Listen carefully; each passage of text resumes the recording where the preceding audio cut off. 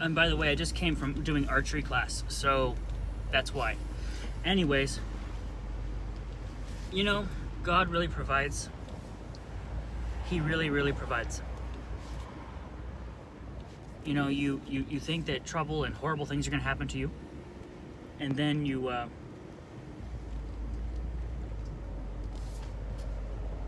pray, and you don't expect anything good to happen. You don't. It's not that you don't expect it. It's that you're so brutalized, you're so beaten up, you're so traumatized that you're not able to emotionally process whether or not it's going to happen. So I guess you do have faith, but you're just not able to emotionally understand what's going on. It's like almost like PTSD or depression, where you stop feeling anything, but you're just so traumatized and afraid of danger, afraid of trauma, afraid of social conflict or whatever it is. In my case, it was social conflict. That you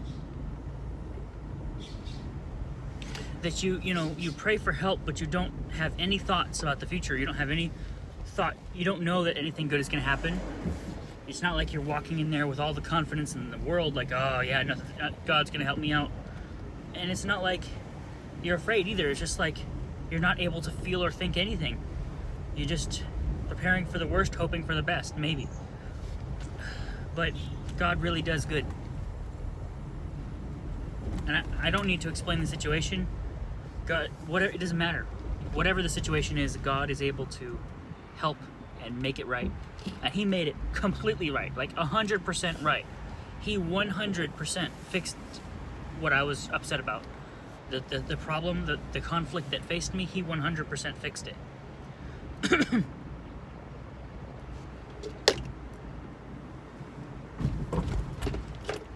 He can fix any situation,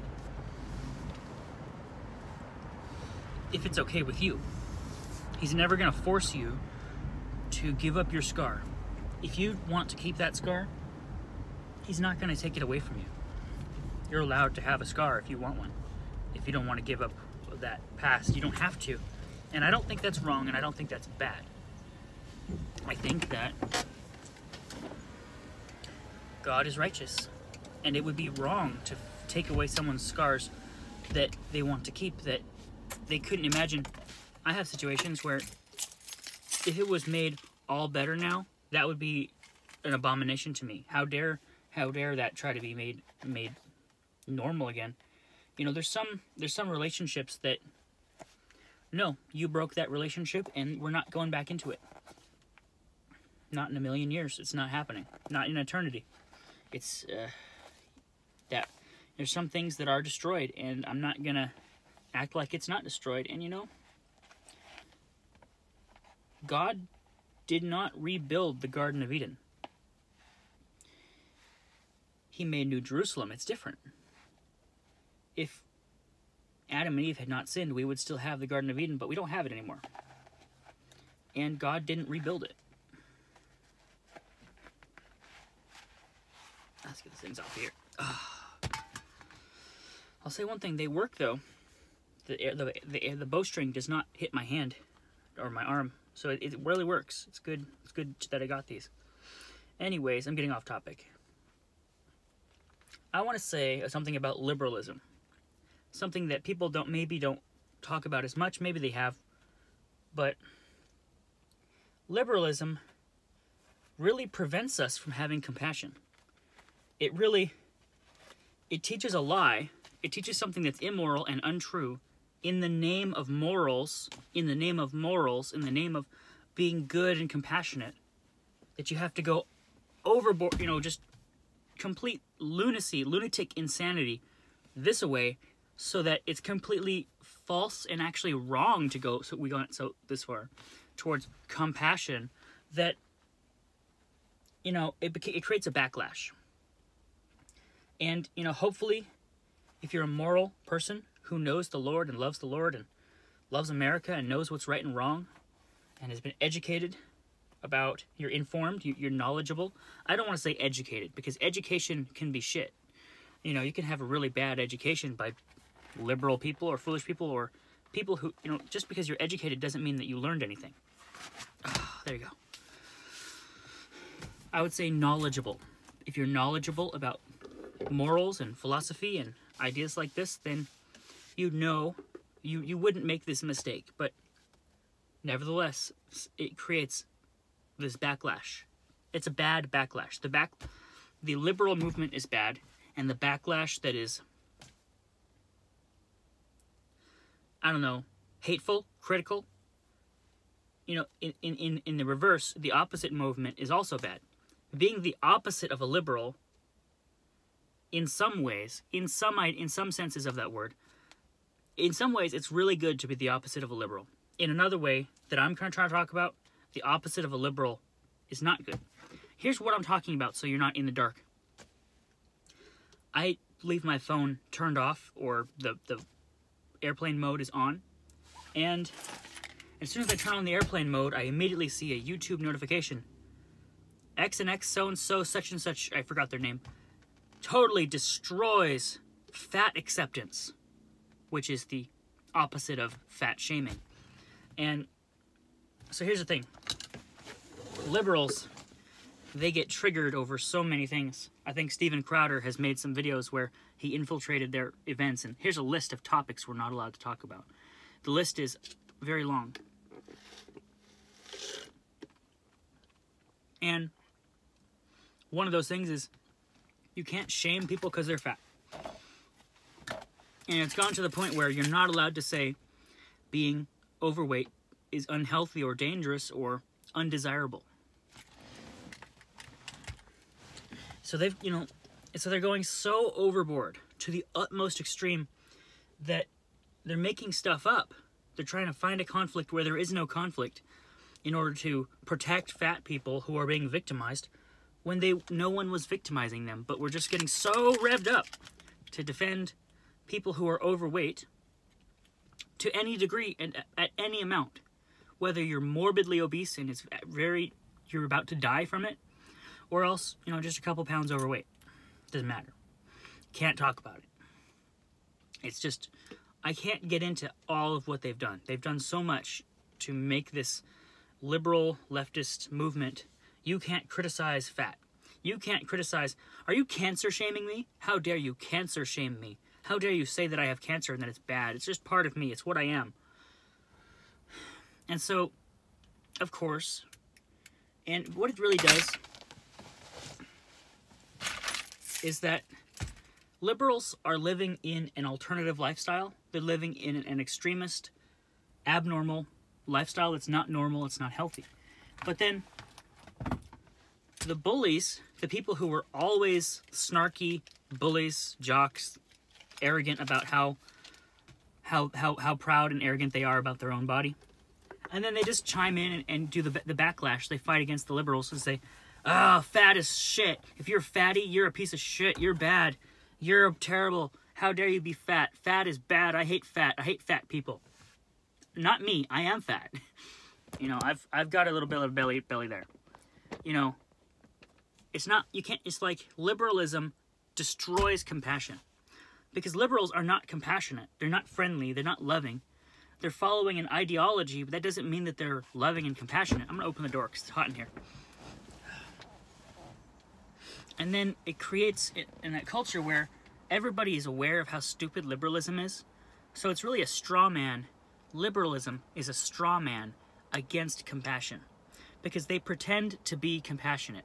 They pretend to be the voice of compassion. And they be complete lunatic idiots. And then I think we can criticize the ideas of liberalism. And then it creates this backlash of what would appear to be common sense. But it's actually just it's the backlash against the complete opposite position of hating fat people. So liberalism is fascism. Here's what I'm trying to say. The reason why there's fascism is because there was communism. Communism was really bad. And so fascism was created directly as a backlash against communism. That's why we had fascism, because stupid people tried to fight back against communism the wrong way. If you really want to find the truth, you have to go back to the beginning. You have to go back down to the ground, down to the earth. You can't climb up the mountain over here to build a fort to fight the mountain over there. You just got to go down in the middle in the valley where the villages hang out and just Relax for a second. There's a middle ground, and there's a middle ground that hangs to the right. God is not in the middle ground. God is not morally neutral. He is positive, conservative, righteous. He's 100% righteous. The heart of the wise inclines to the right. You do not go to the left or to the right of all that I've commanded you, but keep my commandments, says the Lord. I may have misquoted that like word for word, but that's what it says. And it says that at least 2 or 3 times in the Bible. Do not go to the left or to the right of what I've commanded you. Keep to the straight and narrow path. Don't go to the left of it or to the right of it. Just go on the path. God has given us one universal absolute truth about what's right and wrong in spiritual and philosophical and theological.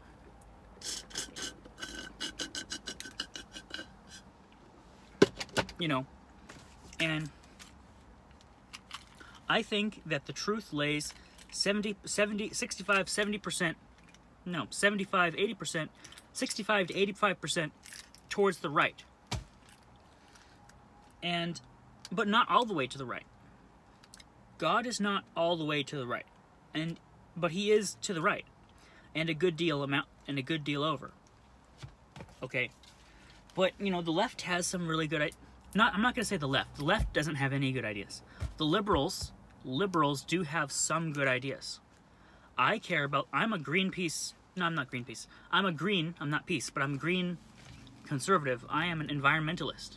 I'm a conservative. I'm an environmentalist.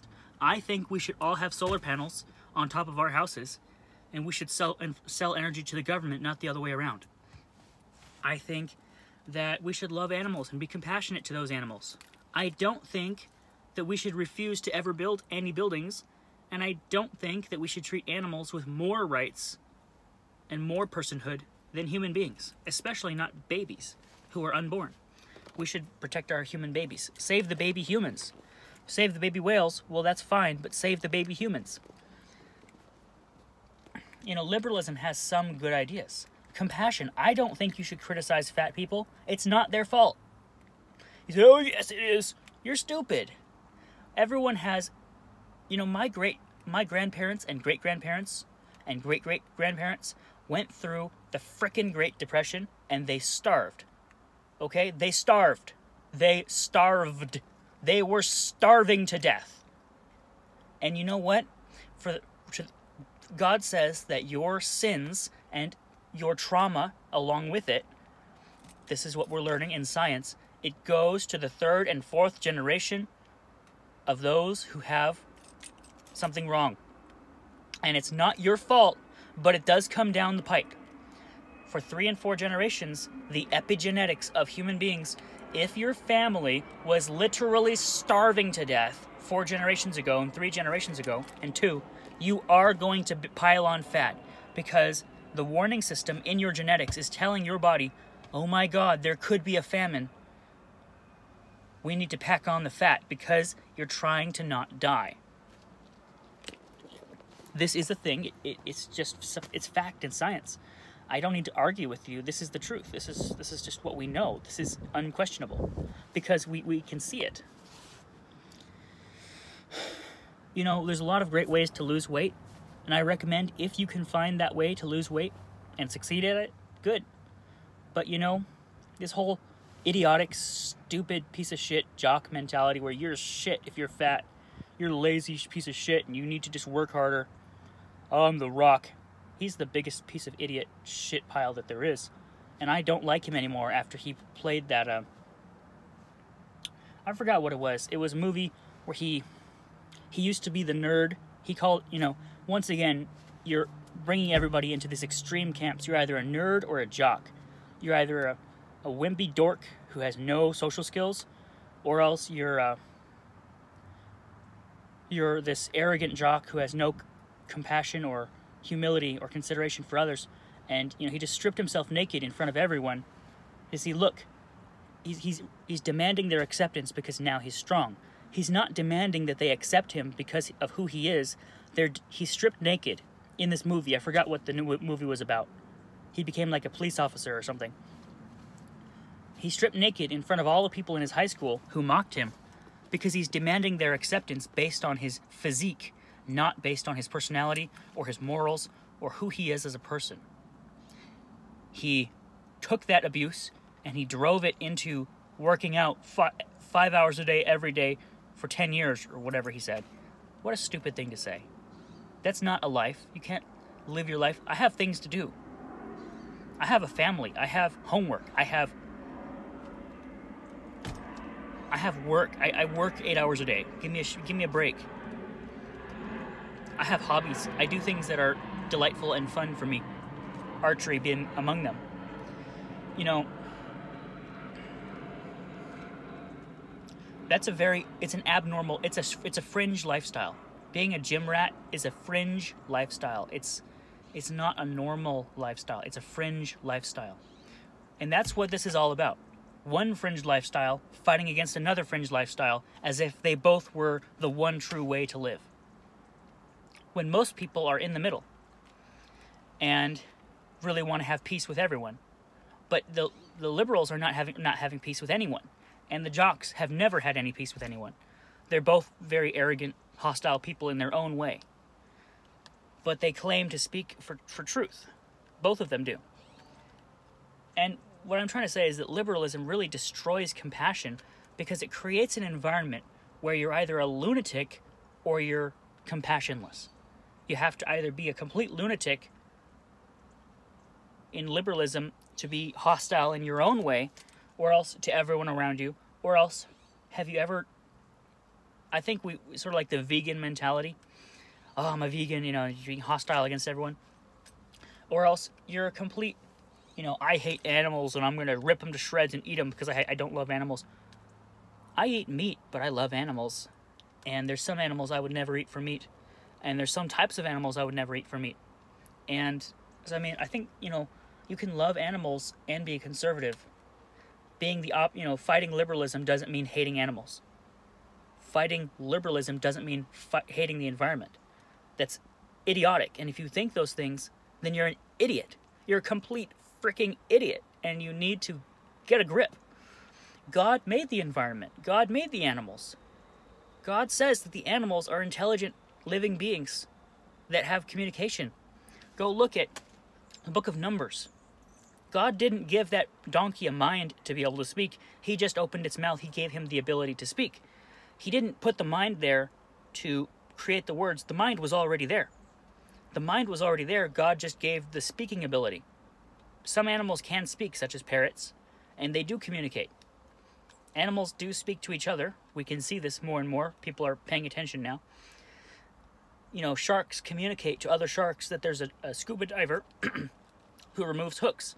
And then one shark got its hook removed, so now 30 sharks are swarming this scuba diver, patiently, politely asking for the hooks to be removed. Isn't that weird how that happens? Oh yeah, they don't communicate. They're not intelligent. Have you ever had a hermit crab? They're very intelligent. They're about as smart as you. Have you ever encountered an octopus? Those things are damn smart. Probably smarter than you, to be honest. Probably smarter than me. Have you ever met a whale? Okay, so the opposite. God says that animals are alive, animals are people, but we do eat them sometimes. And that is the way of nature. It's not the way it's supposed to be. It's not the way it always will be, but for now it is. Because Adam and Eve, our ancestors, chose to have a survival of the fittest, kill or be killed universe to live in. That's what they chose for us, and they gave your parents gave that to you. Your great, your first ancestors gave that to you because they chose to hate God and to question him. And God didn't do this, they did it. God may have explained what's going on now. Yeah, you've sinned. This is what happens to the universe when there's sin in there.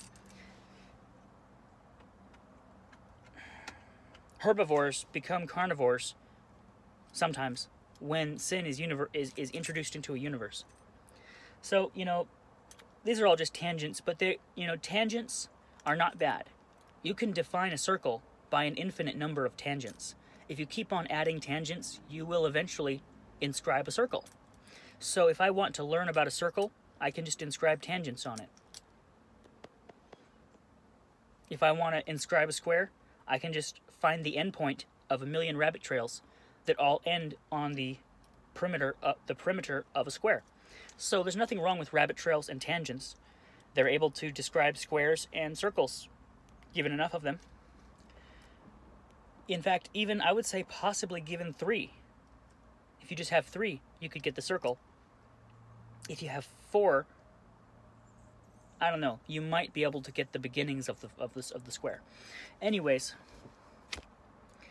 liberalism really creates an environment and really just where compassion can't exist and destroys. So instead of, to fight against the psychopathic anti-fat shamers, we have psychopathic jocks that are finally getting their time to shine in glory because they haven't had any since high school.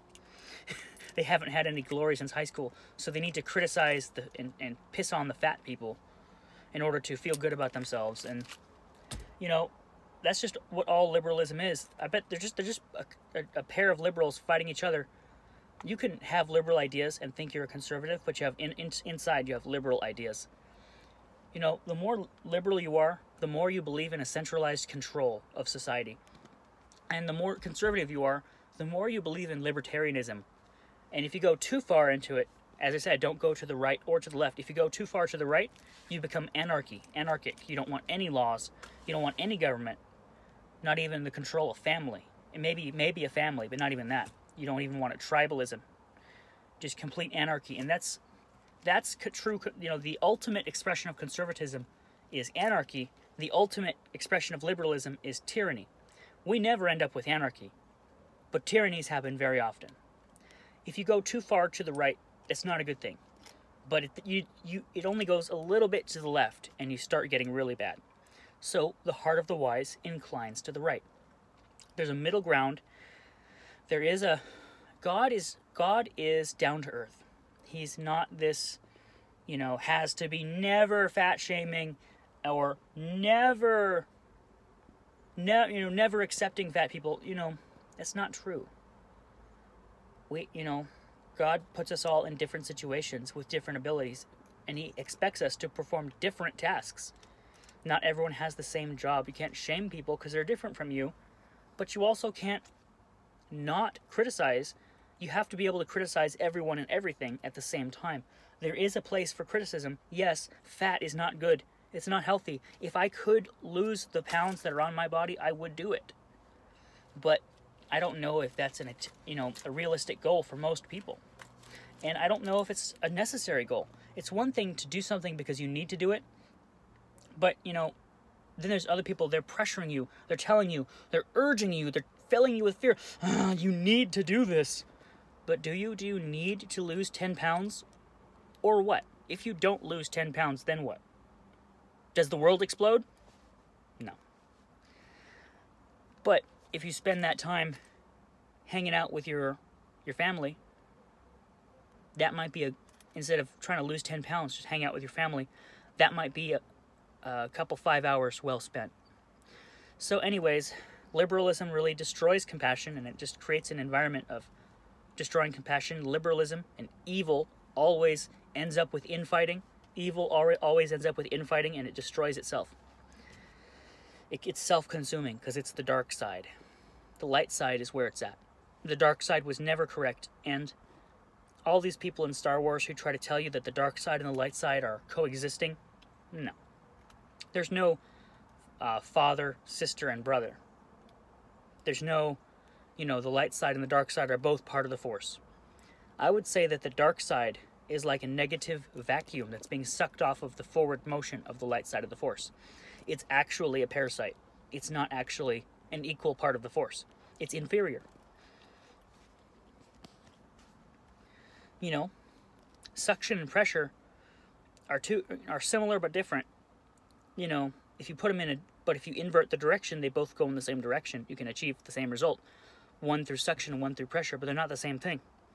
One is an absence and one is a presence.